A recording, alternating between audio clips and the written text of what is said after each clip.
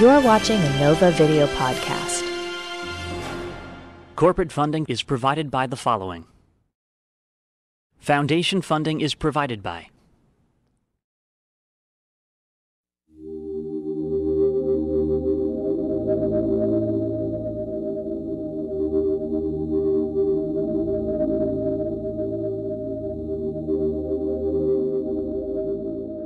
Matter can exist in various states. Atoms at high temperature always form gases. If you cool the gas, it becomes a liquid. If you cool the liquid, it becomes a solid.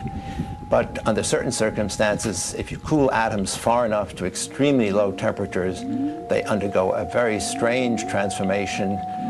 They undergo an identity crisis. So let me show you what I mean by an identity crisis. When you go to low temperatures, the quantum mechanical properties of the atoms become important. These are very strange, very unfamiliar to us, but in fact, each one of these atoms starts to display wave-like properties.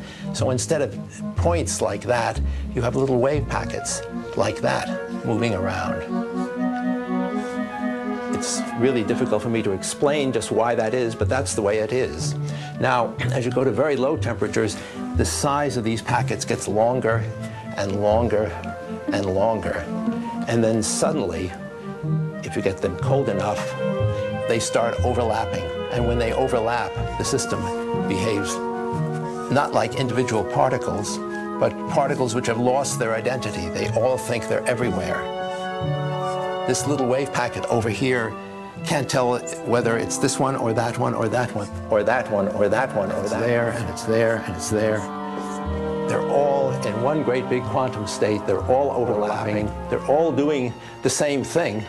And what they're doing, to a good approximation, is they're simply sitting at rest.